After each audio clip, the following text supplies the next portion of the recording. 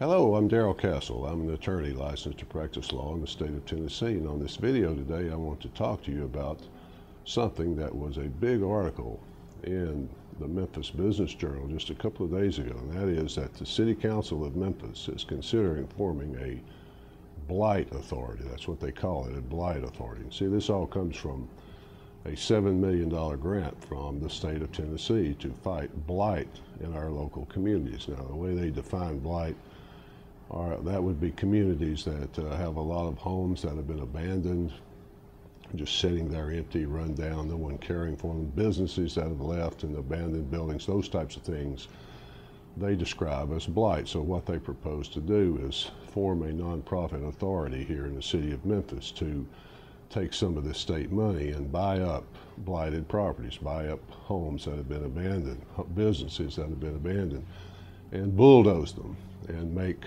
parks and green areas and things like that. Well, this same idea was tried in Detroit a few years ago, and what they ended up with was a bunch of bulldozed areas that become breeding grounds for drug criminals and things like that. So I have a different view that maybe the city might want to consider, and that is that here in my bankruptcy office I see people that live in neighborhoods like this every single day that come in and see me, and I know what some of their problems is, and that some of their problems are the fact that they don't have jobs. They can't afford to keep their homes because they don't have jobs. A lot of times these homes are of such small value that the person owns the home outright and can't pay the property tax on it. Why not use some of that $7 million and lower the property tax to zero in blighted areas and see what happens? I bet people could keep their homes. I bet people would actually buy homes because there's no tax on it. That would be one idea. Another idea is it's very expensive to shop in neighborhoods like we're talking about.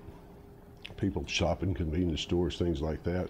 Why not reduce the sales tax to zero in some of these blighted neighborhoods so that businesses will relocate there because they don't have to charge sales tax. People will shop there. People will come in from outside the blighted area. All of a sudden, legitimate businesses that actually hire people might be moving in. Those are two things. But folks, no matter what neighborhood you live in, if you have debt that you can't pay, that you feel like is pulling you down, debt that's keeping you from being able to remain in your home and live a normal life, I'd love to talk with you about that. Call me for a free appointment. You'll be glad you did.